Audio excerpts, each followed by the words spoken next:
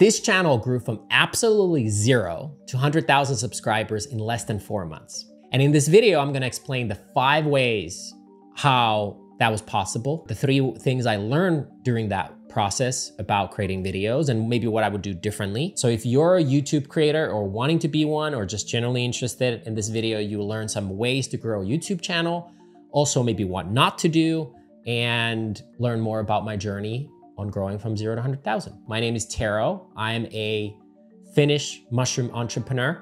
I've created a few businesses around mushrooms. I've written a few books about mushrooms. I'm originally from Finland, now live in Austin, Texas with my family. I have 3 kids. And yeah, this is the Spore. Here I share ideas and learnings and mistakes that I've made along the journey about business, parenting, and life in general. And hopefully you enjoy the content. And in this specific video, we're gonna talk about my YouTube journey that started in December 26, 2023. And in April, in under 4 months, we hit our 100,000 subscriber mark, which is awesome. Yay, thank you for following. And if you haven't subscribed, by the way, you can subscribe now. Most of you haven't watching these videos. In this video, I'm just gonna dive deeper into the ways how the channel grew so quickly, what I learned from that process, pros and cons, and what I would do differently, and maybe some tips for you as well.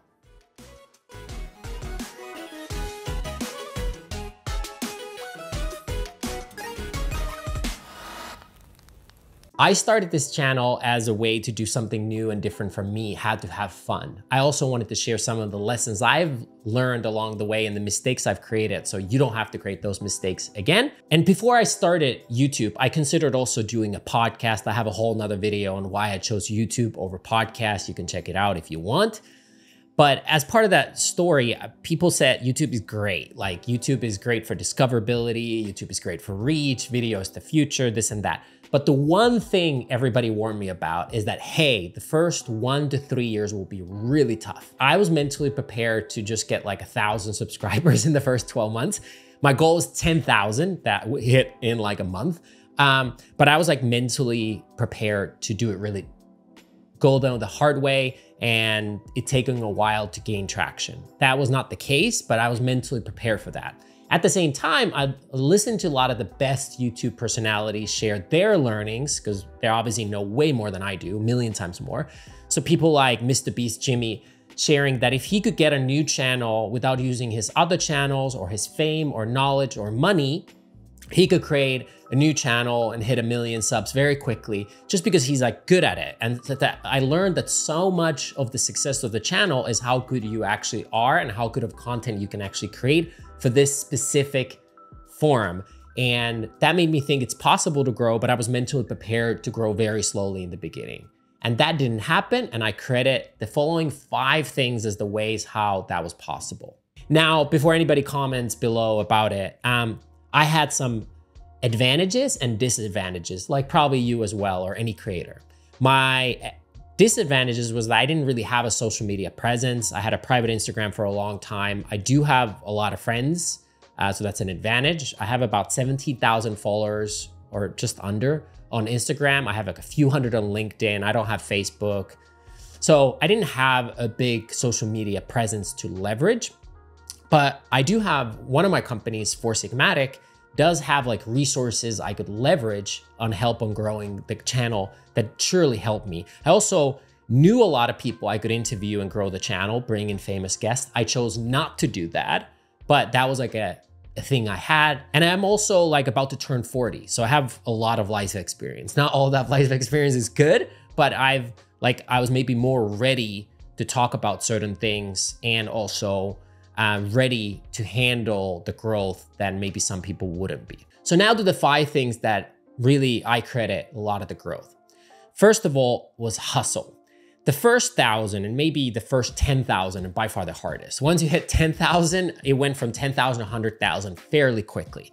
But if you're a YouTube viewer and you see somebody having 500 subs, it's harder for you to probably follow or hit subscribe. But if you have 10,000, 50,000, 100,000, million, you're just like, oh, many people enjoy this channel, let me subscribe to it. So hitting the first 1,000 or 10,000 was the hardest. Now it happened fairly quickly for me, but I did it with a lot of like boots on the ground hard work. So I DM'd a lot of my friends, like follow me. I told everyone in my close social circle to follow me.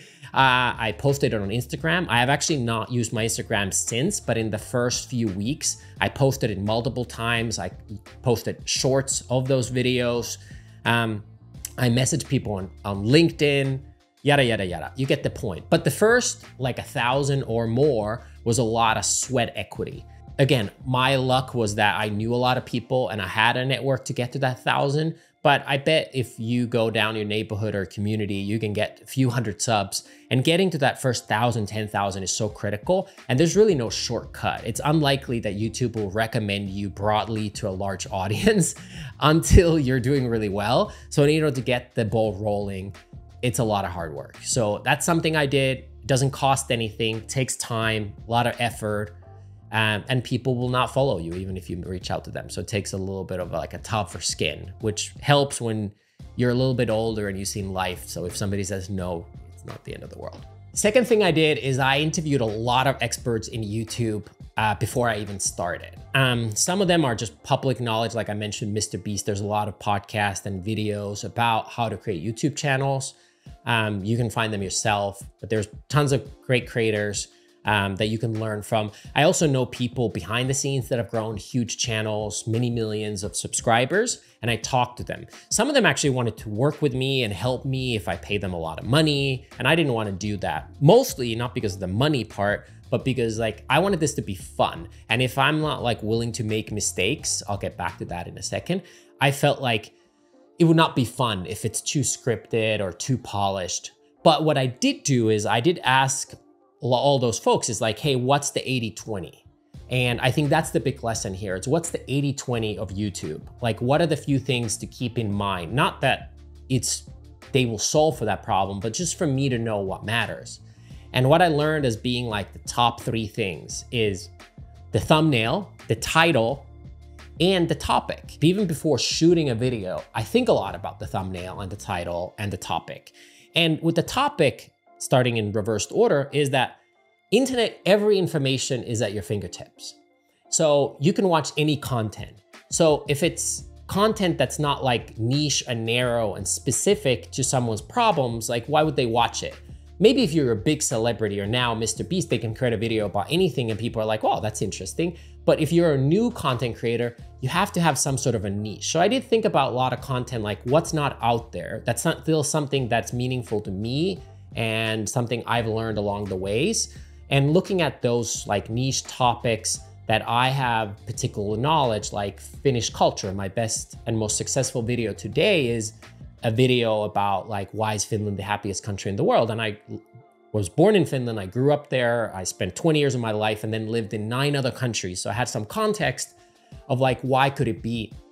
So creating videos that don't yet exist, or you create a new angle of a video that people could benefit from, it was really important.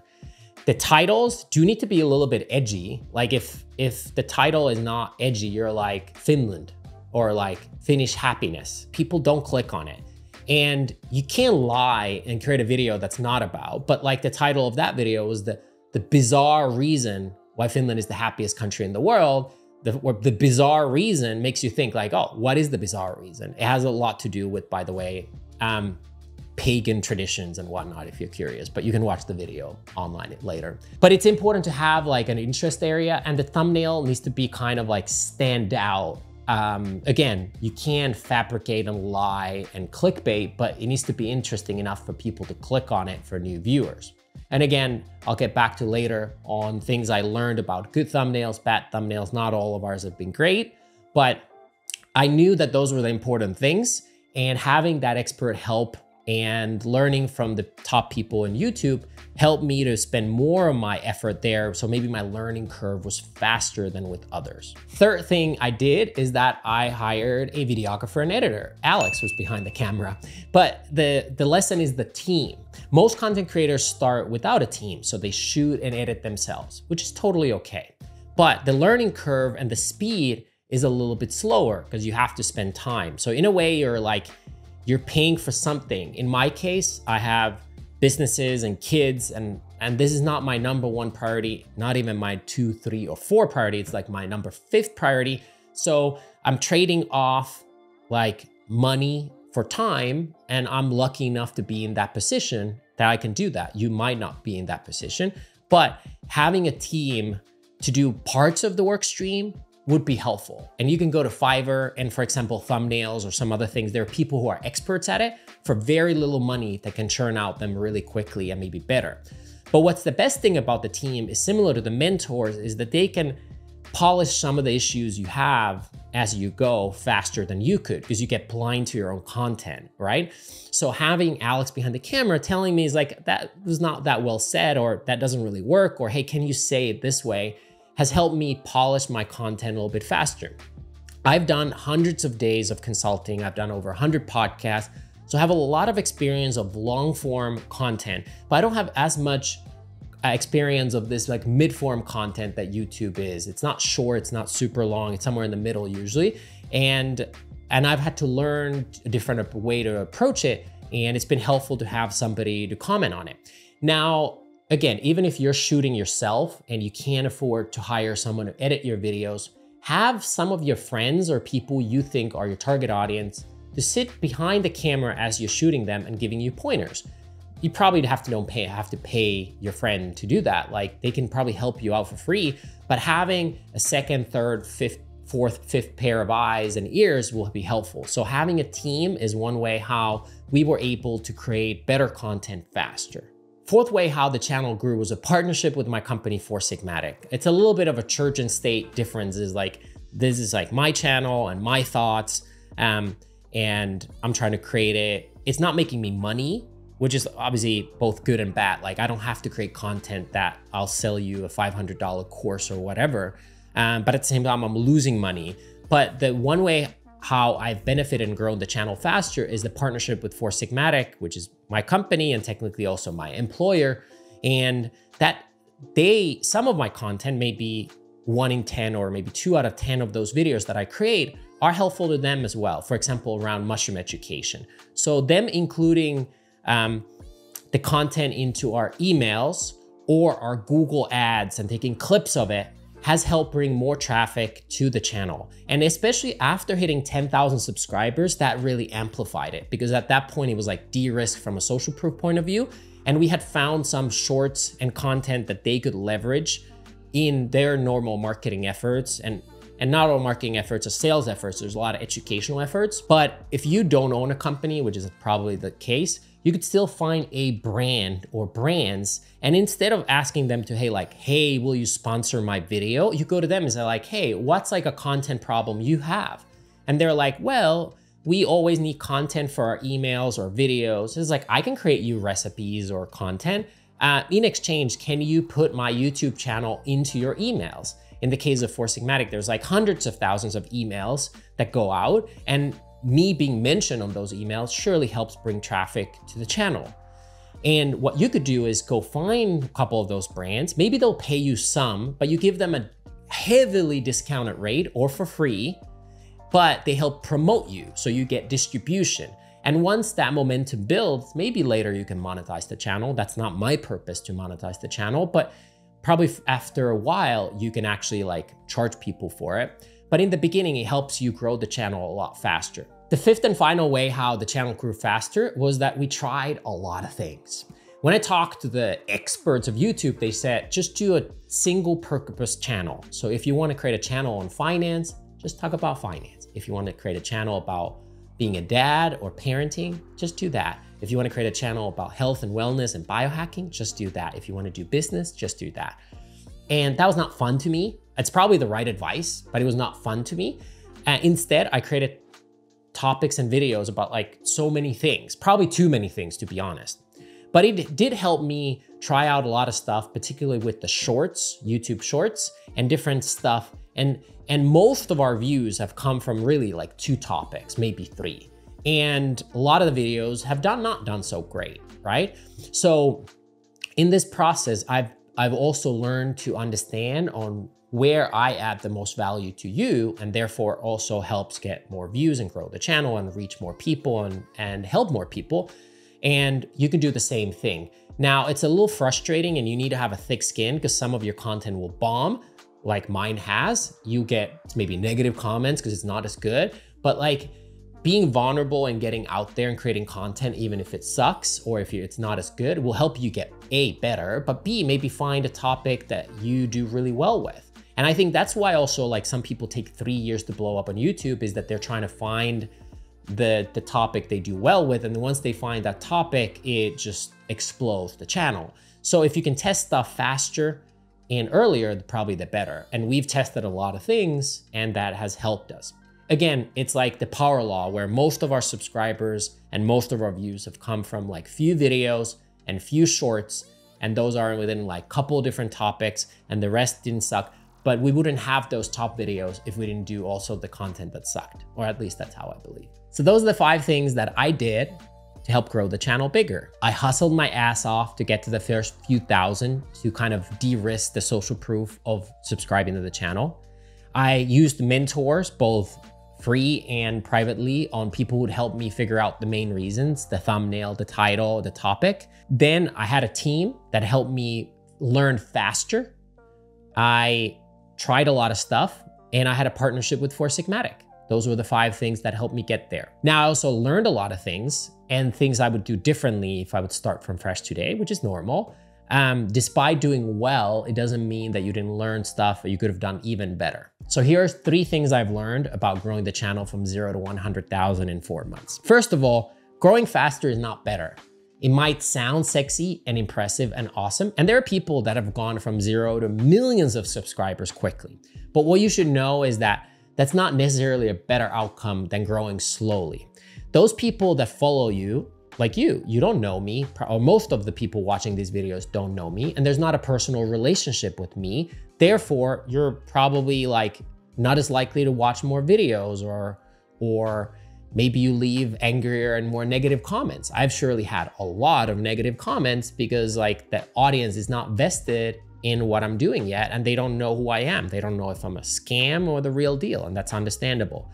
So if you grow slowly and your audience grows with you, you'll have this like 1,000 true fans, core audience that loves every video and watches every video and comments positively to every video. So what I learned from this is like there's a trade-off between speed and quality.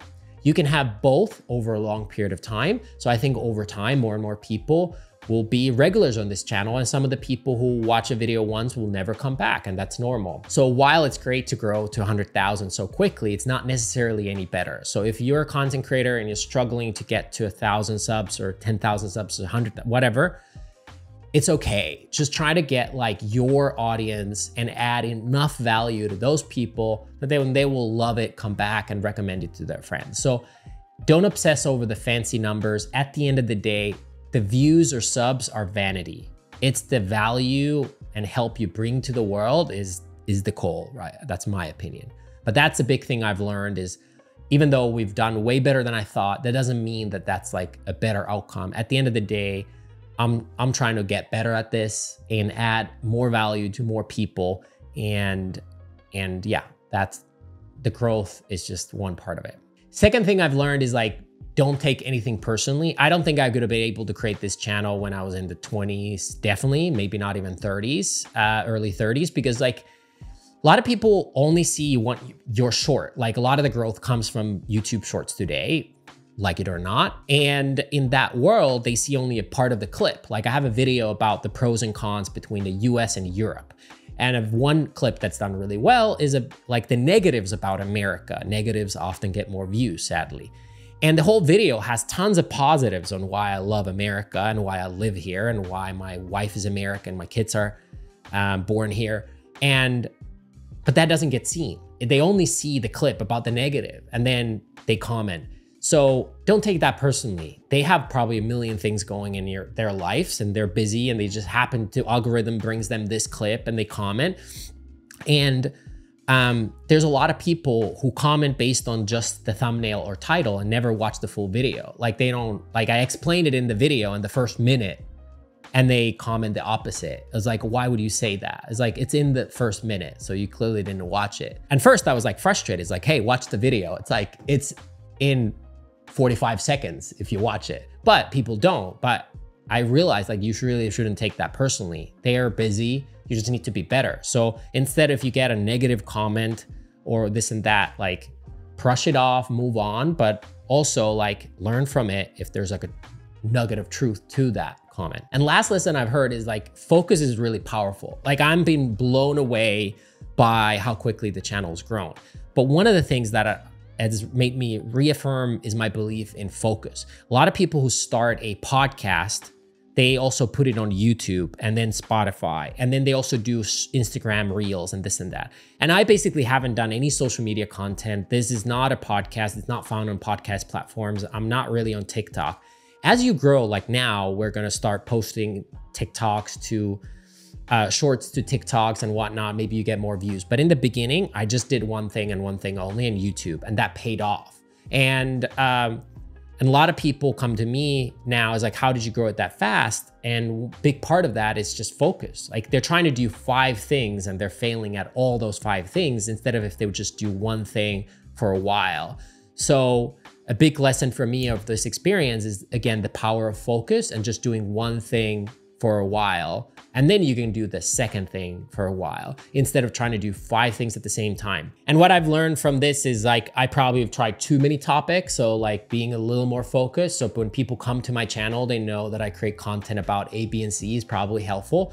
Also, none of my video intros were universal. So if you were new to this channel, you didn't know anything about me. I just went straight to the topic. And I think having a short introduction of who I am is helpful for new viewers, because some people like comment on, why do you speak so funny? And it's like, well, English is my 4th language. So that's why I speak funny. I can't pronounce Colin properly. So my wife mentions it every day that I can't pronounce certain words correctly. So having a little bit of an intro, I think, is helpful in these videos. Having a more narrow focus is helpful. In general, I think listening to the audience of what they want to hear is also helpful. And I've had a lot of comments that I'm grateful for. And that's, I think, helped to me to plan like what's the next 10 videos I will plan to create. That's it. That's my story of going from 0 to 100,000 subs in 4 months.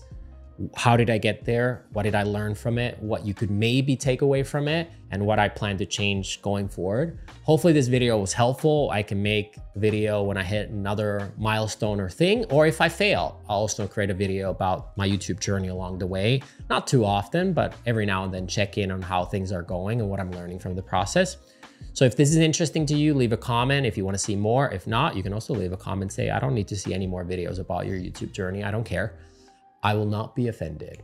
Thank you for joining. If you enjoyed, hit the like button, subscribe to the channel if you haven't already. Many of you haven't, despite all the success. And so subscribe to the channel, and I'll see you in the next video. Ciao, ciao.